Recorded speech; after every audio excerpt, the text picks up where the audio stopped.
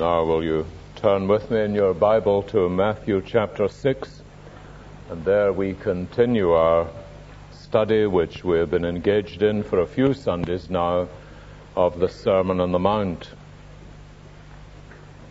Let me begin by confessing to you that I think I know of no passage of the Bible which is more disturbing and more uncomfortable to read than this particular part of Matthew 6.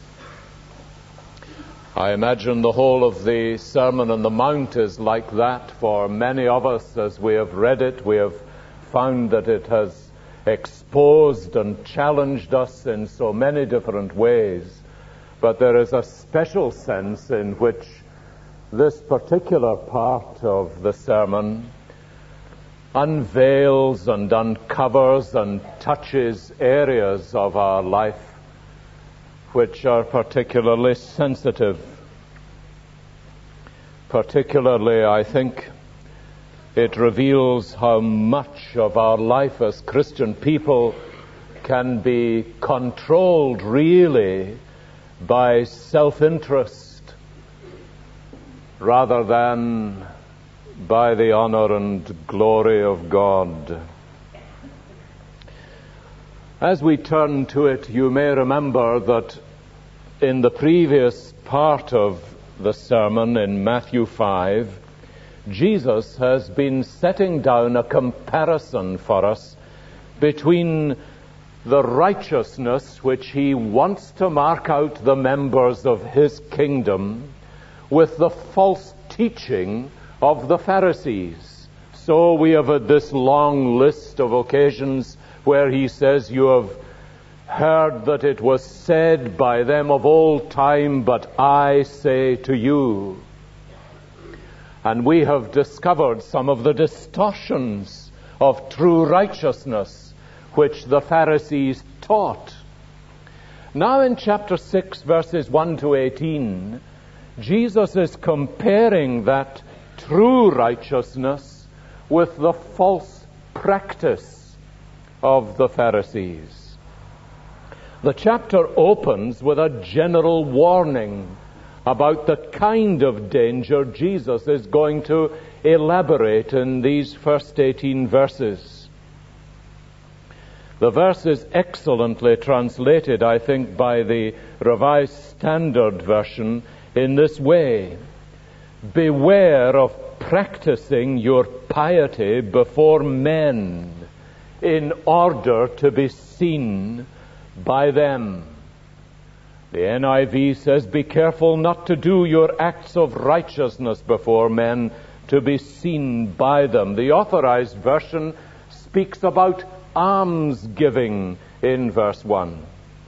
And the word almsgiving is, of course, just the word righteousness in general, in the sense of piety. And so important was almsgiving to the Jew that the two words became almost interchangeable. The great danger, then, against which Jesus sounds this warning, beware of practicing your piety before men in order to be seen by them, is the danger of a spiritual life which is purely public, which is more concerned with successfully maintaining an image than with developing an inner character. That, of course, is the focal point of the parable with which the Sermon on the Mount ends. You remember that vivid story Jesus tells of the two people who are building, one taking no care with the foundation, which is the hidden area, of course, but builds immediately upon the sand. The other digs down, no matter how long or how arduous the task, until he finds a solid, hidden foundation. And then he builds his house. And in the storm, one of these houses collapses in catastrophe, and the other one stands against the elements And Jesus paints the picture of two lives, of course. But the reason that one of these houses fell was that it was a great outward show with no foundation. And great, the Sermon on the Mount ends with these ringing words of Jesus, great was the fall of it. Now it's this theme that Jesus elaborates in three directions in this passage we read this evening. And there is a great deal of symmetry about the way the teaching is constructed. You can follow it very easily. He deals first of all with almsgiving and service in verses 2 to 4. Secondly, with prayer in verses 5 to 8. And thirdly, with fasting or self-denial or self-discipline in verses 16 to 18. Now you will notice how comprehensive is this coverage of Jesus' concern about this principle of a spiritual life which is purely public. The whole realm of almsgiving is our relationship to other people. The realm of prayer is our relationship to God. And the realm of fasting or self-discipline is clearly our relationship to ourselves. So in an outward manward direction, in a Godward direction, and in an inward direction, Jesus is laying hold of this problem that we have of a spiritual life which is purely public. If you look more closely at the passage with me, you'll see that in each of these cases there is both a negative and a positive emphasis on the teaching. Look at verses 2 and 3, for example. So when you give to the needy, do not announce it with trumpets as the hypocrites do. Then verse 3, the positive teaching. But when you give to the needy, do it this way. The same with prayer in verses 5 and 6. When you pray, do not be like the hypocrites. That's the negative side of the teaching. Verse 6 is the positive. When you pray, do it this way. The same is true of fasting in verse 16. When you fast negatively, do not look somber as the hypocrites do. Verse 17, but when you fast positively, put oil on your head and wash your face, and so on. Then you will notice that each of these sections bears reference to the Pharisees. They are the negative warning. And in every case, Jesus gives some indication that the Pharisees are an example to be avoided. When you give alms, do not announce it with trumpets as the hypocrites do. They are the Pharisees. Verse 5, when you pray, do not be like the hypocrites, for they love to pray standing in the synagogues, and so on. Verse 16, when you fast, do not look somber as the hypocrites do. And in every case, again, there is a solemn word of warning about the spiritual consequences of such a life. The end of verse 2, I tell you the truth, they have received their reward in full. The end of verse 5, I tell you the truth, they have received their reward in full. And the same at the end of verse 16. And finally, each section ends with a promise of the Father's reward for those who seek it. His interest, apparently, is entirely concentrated upon the hidden secret areas of our life. He is not impressed by our public image of ourselves, but rather with what he sees in secret. And so Jesus says at the end of verse 4, then your Father who sees what is done in secret will reward you. And you get the same at the end of verse 6 and the end of verse 18. The principle of reward that Jesus is speaking about seems to be that those who seek it from men get none from God.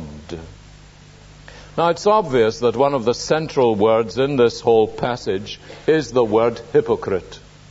What Jesus is doing is saying to the disciples, the one thing you want to avoid in every area of your spiritual life, manward, Godward, and inward, is hypocrisy. The Pharisees are shining examples of it. Do not be like them, says Jesus. The distinctive feature of true Christian living, therefore, is reality instead of hypocrisy. Now you will know, I'm sure, if you hadn't heard it from any other source, you're bound to have heard me saying it, that the word hypocrite is really the word in the Greek language for an actor. The whole idea, of course, is this is somebody who plays the part. You can see how it fits in so happily into what Jesus is wanting to convey. The hypocrite is just the actor who appears on the stage and gives a performance. But of course, when you have somebody who is giving a performance on a stage, you know that when you go round backstage, as we say, afterwards, you're going to find a different person altogether. He's not intending to be the same person on the stage as he is behind the scenes. And people will applaud. In ancient Greece, they would say, splendid performance. What an excellent hypocrites he is. An excellent hypocrite. A convincing performance. And they were not being insulting. They were just saying the man was doing what he was trying to do and doing it well. He was giving a good exhibition of somebody he was pretending to be and wasn't. Probably in this particular period, they had masks which they wore. And the masks were intended to represent somebody else. But nobody expected that they were the real thing. And you see how Jesus says, how easily this kind of thing can creep into your spiritual life. Now, my dear friends, if you are saying right now, yes, that may be true for some people, but not for me, then I say to you, you neither know very much about yourself or about the devil. Because it is one of the subtlest and most sinister things in our Christian experience. The whole language indeed follows the theatrical metaphor. The much repeated phrase, to be seen of men, is really the same word from which our English word theatre is derived. And you can see the idea. The Pharisees used the synagogue as a theatre where they won reputations for piety, you see. And Jesus says the true theatre in which the child of God lives is the secret presence of his Father. And that's the only audience that really matters to him. Now, to the specific matters that Jesus illustrates in this great problem of hypocrisy, unreality in our spiritual life. Let me just say to you that the whole atmosphere of it is an atmosphere that I think is best captured in the word detachment. It is a detachment from reality. The same as the detachment between the player and his true self. It is forever personified, of course, in the life of Judas Iscariot, who went through the whole of that period of Jesus' ministry associated with the Master, identified with him indeed, numbered with his company, even promoted to a position of some importance amongst them. And yet what was happening in the man's life is that more and more His deepest, inmost being was being detached from Jesus and from his deepest purposes. Now, it's so easy for that to happen in any of our lives. But of course, I need not point out to you from Judas as well as from here that the result of such a spiritual life is total disaster. First, Jesus turns to the realm of almsgiving. As I was saying, to the Jew, of course, the giving of alms was the most sacred of all duties, and as far as the outward act was concerned, of course it was something of enormous importance, of great spiritual importance, because I would imagine that there are few signs of the grace of God that are more convincing than the sign that somebody is touched by God to care for other people. And this almsgiving was an evidence of that. That's why it was such a common and such an important thing. That the heart of a man or woman should be hitherto shut tight against other people and their needs, and now would flow out in love and care and sacrifice for them. But you notice how Jesus uncovers the reality behind this particular sham. And let me emphasize to you that it is important not to confine this to giving. That is the giving of money. Although that is the particular instance, because the principle applies to all forms of Christian service. And the reality that Jesus uncovers in the case of the Pharisees is that their service is all part of a performance. When you give to the needy, do not announce it with trumpets as the hypocrites do. Now, nobody's very sure what these trumpets were. They were possibly the trumpets in the synagogue, and they waited until the trumpets were being sounded and made sure that they were there. It was something that called attention to themselves. That was the point. And their service is really all part of a performance. When they gave to the beggars or to the needy, they gave, says Jesus in verse 5, to be seen by men, not because they cared for them. In fact, the beggars were just the necessary stooges in the performance that they were going through in order to be seen by people. They were in fact not giving anything to anybody. They were buying something. And what they were buying was a reputation. Do you see? A reputation for piety. And everyone, of course, responded. People would say, "What a godly man.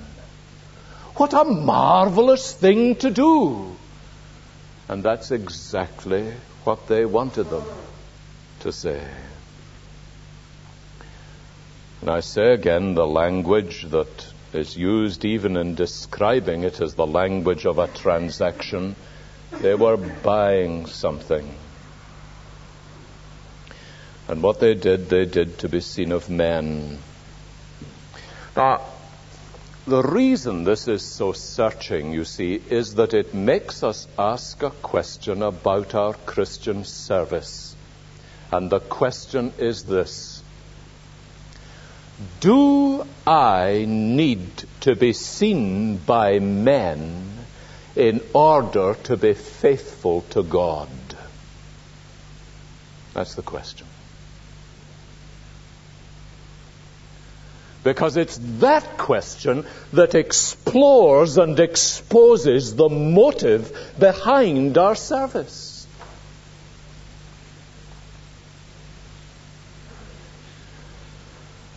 Is my service a glad giving of myself and my substance to God without stint, out of a profound sense of indebtedness to Him and a strong desire to glorify and honor Him?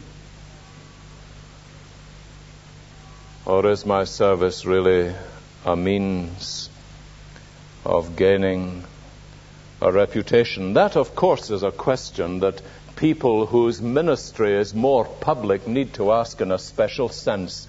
You will readily recognize that that is the temptation which is peculiarly close to people like myself who are involved in public ministry. But I want to say to you, it is a question that every single one of us needs to ask of God and of ourselves.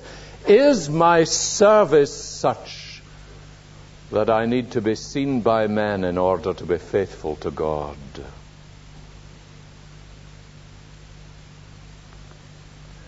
This incidentally affects our attitude to the places where we are willing and glad to serve God.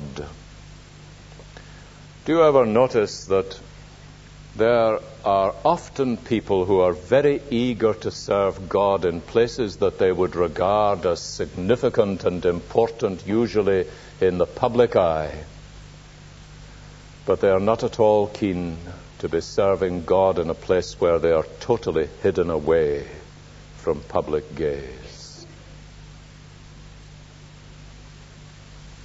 Is it to be seen of men? The question is the kind of thing Jesus is clearly, deeply exercised about. And the point about it is that true service for God never does draw attention to man. It draws attention to God. That's the issue. And if there is one thing that is a test of all forms of Christian service, it is precisely this. If it's true, it draws attention to God and not to man. I remember someone I know well and respect greatly telling me how he had been at a large gathering somewhere in Britain, and after it was over, there were people coming out around him, and when the speaker had finished, they were walking out to the door saying, "What a man!" And my friend said he couldn't help asking in his own heart, who? Him or Jesus?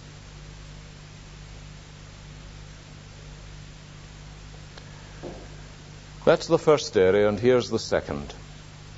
In verses 5 to 8, and you will realize that the Lord's Prayer is really an extension of this second area of Jesus' teaching. He concentrates on the area of prayer. I suppose that there is no place where the spirit of the Pharisee is more devastating than in the place of prayer. The kind of thing that Jesus is referring to, of course, in verse 5, is the habit of the Pharisee in making sure that he was in a public place at the hour of prayer. When you pray, do not be like the hypocrites, for they love to pray standing in the synagogues and on the street corners to be seen by men. Now, clearly it is not prayer in public that Jesus is warning against. Rather, it is that kind of prayer which is designed for the ears and admiration of men rather than for the ears of God. That's what he is speaking about. And of course, we all of us know how easy it is to use or perhaps to abuse prayer in order to gain some kind of approval from men rather than to speak to God. That is the root of praying in public for things that we do not really want. But we think it would be spiritual to want them if we did, and so we say we do. You got that worked out all right? It's a real snare, my dear friends. Praying for something we don't really want. But you think it'd be spiritual to want it if you did, and so you say you do, and the motive is to be heard by men. But you know, it can be much more subtle than that. We can recognize that the mark of a godly man is that he would spend a great deal of time alone with God. We can know that it would be the mark of a godly woman that she would be known as a woman of prayer. And we want that reputation. And it's significant how we can get it. Let me give you an illustration. I knew a student in a university that I used to visit quite a bit, some years ago now. And people used to come to me and talk to me about him. Do you know so-and-so? They say, well, I said, I've heard of him, but I don't know that I've met him. You know, he spends about 3 hours every day alone in prayer. And I was deeply impressed, genuinely, because I'm bound to tell you that it's not often that I spend that amount of time in prayer. And I was greatly impressed. And one day somebody told me the same story again and said to me, you must come and meet so-and-so. And I was actually on my way, because I was at that university, to meet him, when something quite simple suddenly struck me. How did they all know that he spent 3 hours alone in prayer?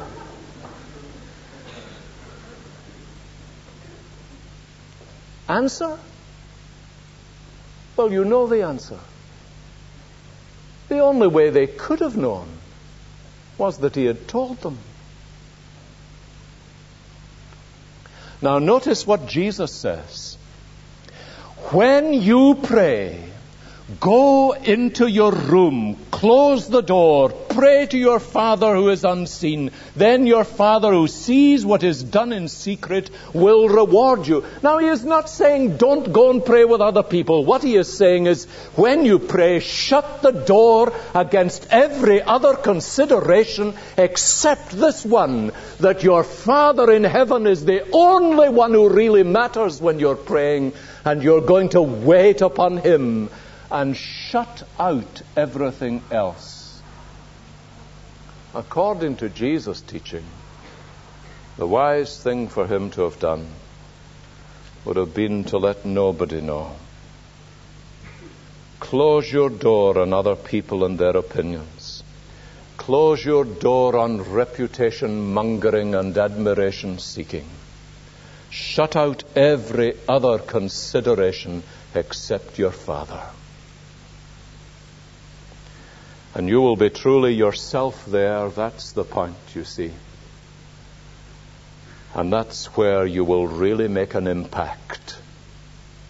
Because your Father who sees in secret will reward you openly. It was old Professor Finlayson of the Free Church College in Edinburgh who once said, the secret of Christian failure is all too often failure in secret.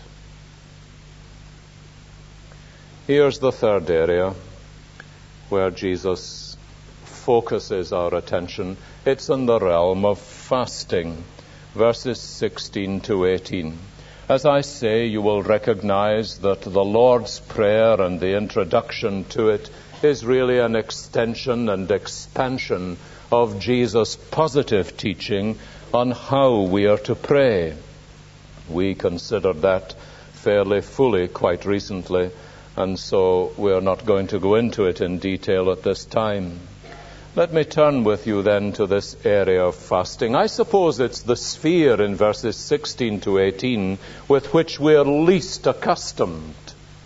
It is an unfamiliar sphere to most of us, but it is simply the disciple's attitude to himself, his self-discipline and self-control and so on.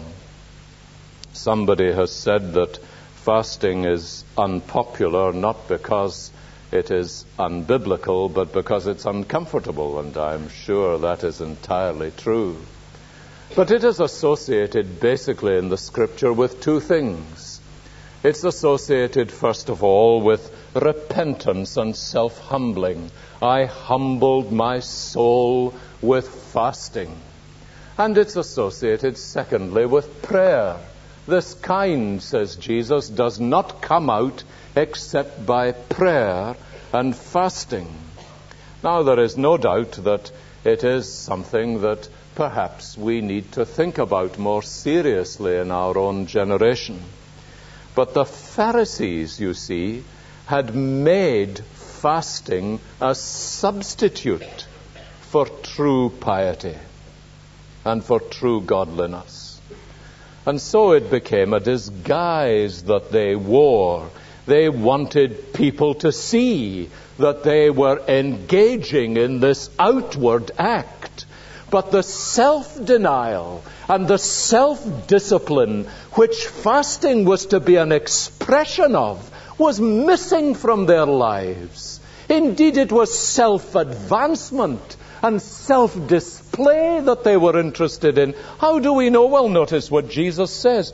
When you fast, do not look somber as the hypocrites do, for they disfigure their faces to show men they are fasting. It may be that you will know that when they fasted, they put ashes on their head, a strange kind of idea. But they did this, and probably that's one of the things that is described in Jesus' disfiguring of their faces.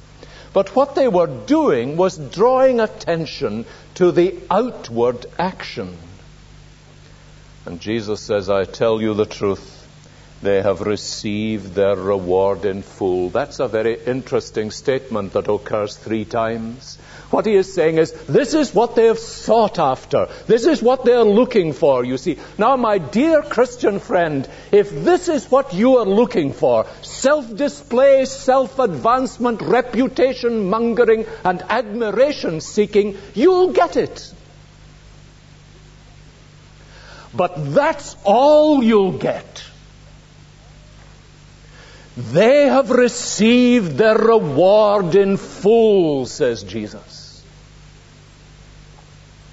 And these are dreadful words. In other words, such a man or woman is going to have their house left to them desolate. And it's an appalling thing if all you have in the end of the day is the admiration of men and women.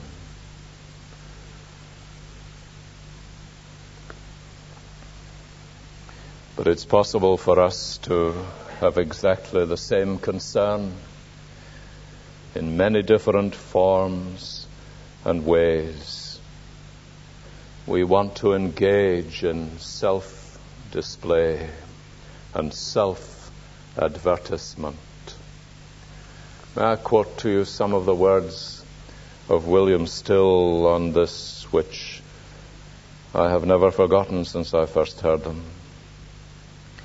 It is the natural thing done spiritually, and the spiritual thing done naturally, which is the mark of the true child of God.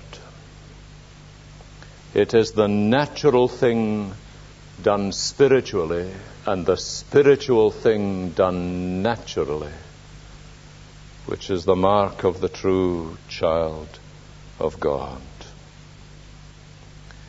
And whenever our concern is to put on some kind of pose to impress people, that is when we are in the gravest possible danger.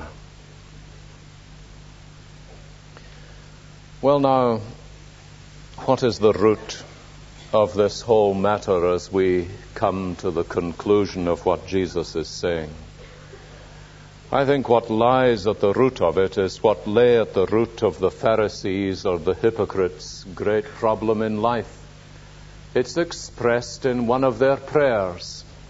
Do you remember the Pharisee who was praying one day in the temple? The publican was away in a corner. He couldn't lift up so much as his head before God. But the Pharisee was standing in a public place. And Luke records it and says with great insight, the Pharisee prayed with himself, God, I thank thee that I am not like other men. Now the juxtaposition of the words is very important. His God was himself. He prayed with himself, God, I thank thee. And this is the problem with the Pharisee. And it's here that the Lord's Prayer comes in with a real help to us in understanding what is the cure for what Jesus is here exposing. Because you will notice the Lord's Prayer doesn't just teach us, as we tried to learn when we were thinking about it, how to pray, but how to live. It's a prayer that is all taken up with God, not with me. But of course, you can't pray that way unless you live that way. So Jesus' appeal to us is basically an appeal to live our lives under the eye of God rather than under the eyes of people. To live for the praise of God rather than for the praise of men. And of course, that is the outstanding characteristic of Jesus' life, is it not? He says, I seek not my own honor, but the honor of him who sent me. In other words, the only thing that really mattered to Jesus was pleasing his Father. I don't know about you, but I find it just so challenging to apply that to my own life.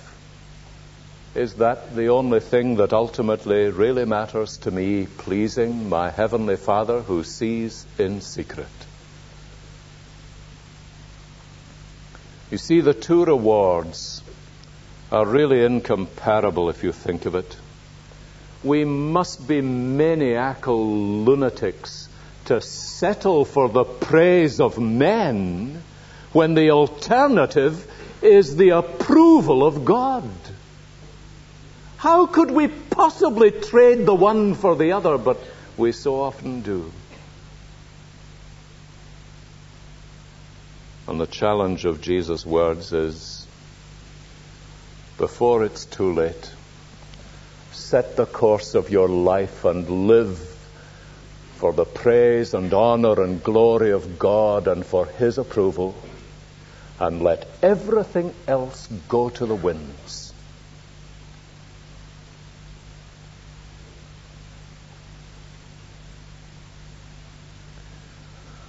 And that will cost us far more than we think. Let's pray together.